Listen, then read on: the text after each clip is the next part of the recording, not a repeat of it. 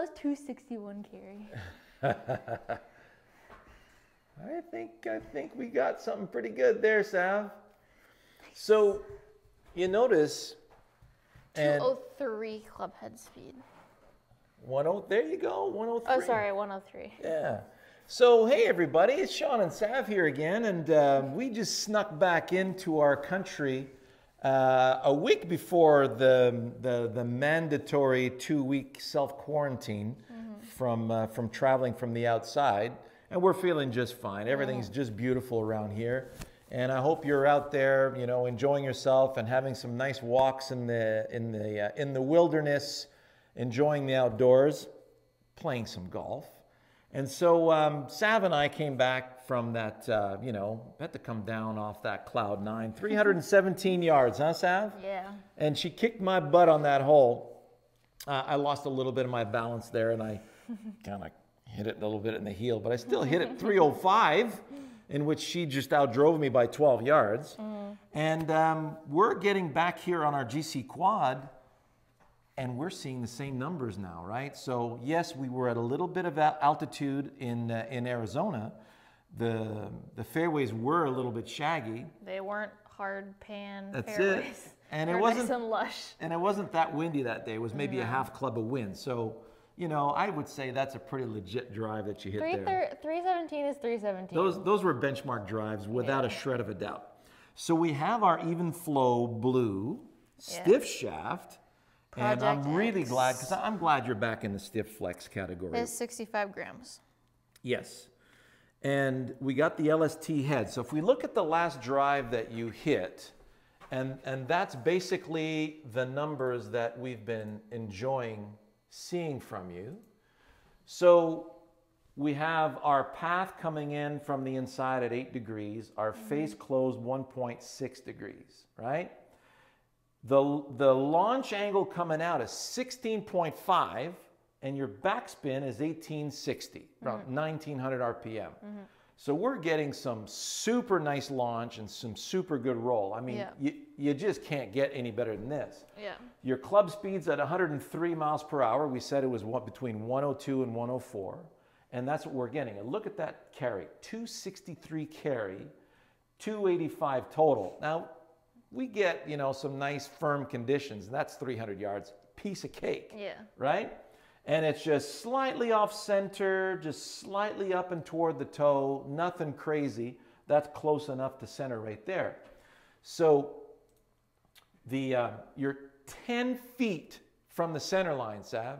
You're only off by 3 yards. I mean, that's just freaking amazing. So we've noticed that with that shaft, thanks again, Jesse, dispersion is way better. the dispersion is way better. The centerness of your contact, you're always close to the center of your club face. You're no longer in the heel or in the toe.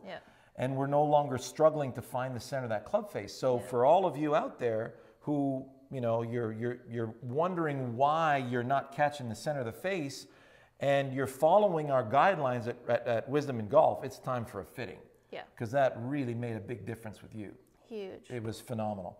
So, so really, really glad to see that we've got everything dialed in. Have you seen the rest of her bag? So we... I guess we can do a little unboxing at the same time. Yeah, how about that? We're just waiting for our new vessel bags. Yes. Can't wait for that. With our Golf Channel Academy logo on mine, anyway. On yours, yes. Yes. That's all you. So we've got your lovely, you know, eye blade up to 7-iron. So it's pitching wedge, 987. Yep. We got some new gap wedges for you too. We went with the forged wedges. The glide forged. Those are sweet. And those of you wondering, I mean, before Sav was such a majestic driver of the ball, we used to call you Miss Wedge. When you were in high school, you were Miss Wedge. I mean, from 120, from 90 to 120 yards, you're very, very deadly. Yeah, that's my sweet spot. Exactly. Now, we got you these glide forged wedges to give you a better feel in those shots right there. And you hit some gorgeous wedge shots when we're down in Arizona. So I have a 60 degree in the Glide 2.0 TS. Yes. I have the Glide forged in the 50 with a 10 degree bounce. Yep. And a 56 10 degree bounce. Yes. And the reason why we have this one in the Glide 2.0 is the sole, the TS sole is very, very specific. And you've hit some unbelievable flop shots and bunker shots with that club. Yeah. And it very much is an indispensable tool around the greens. Yeah. And then so now we got up to 160 here with that Blade 7 iron. And these new G710s, how sexy are these? They're so cool. Right? So let's see you hit a couple of 7 irons with that. So your 7 iron eye blade is 160 carry, and this one here is about 170, 172 carry. Yeah, 178 carry there. How much? 178. 178 carry, wow. Yeah, so we essentially got the 7 iron and 6 iron in the super irons, the G710s, to replace what would be 6 and a 5 in the blade. Exactly. Now, what's really, really amazing about these, now, if you were to hit that, that Blade 7 iron, so what's really important when you're in the shorter irons, and you're going to see this a lot on tour, they like to flight their balls a little bit more down for control, okay? And when you get out to about 175, then you're looking for that angle of attack. And what you just hit there, look at this.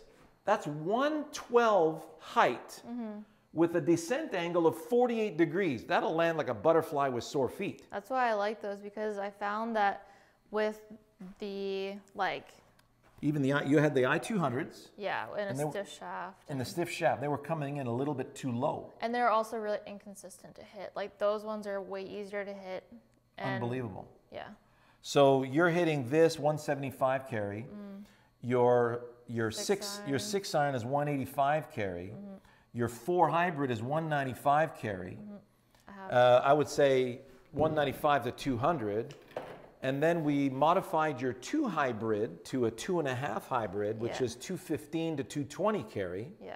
And we just leave the fairway wood out of the bag. It's not even an issue anymore. We'll get a fairway wood if I can find something that I like better. To me, I think that when you start getting used to that hybrid, like the one that 2 hybrid I just hit, I'm carrying the darn thing 240, and I'm basically carrying the 3 wood 250. I mean, the extra 10 yards is not really worth it. So I have a gap in the bag if ever I want to squeeze something in. Exactly, exactly. So we got you dialed in with that bag, and we're looking forward to that season coming around. Doesn't look like we're going to be able to travel anytime soon. We had to cancel our trips to Texas and South Carolina at the end of April, beginning of May. So what we'd like to do is we're going to be doing some live shows. We're going to take advantage of the situation that week where our winter sessions are ending. And just before our spring outdoor sessions begin, we want to do some nice live shows.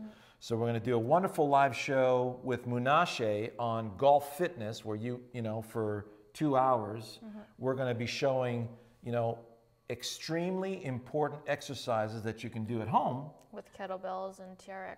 And yes, the TRX has just been amazing. That's one of the things that I really appreciate Move for. Our new gym has a TRX section. And wow, have we been able to see how beneficial the TRX can be to your golf game. And what's really great about that is anybody can set that up at home and really benefit from it immediately. But it's super user-friendly too. Like anybody of any skill set can use it.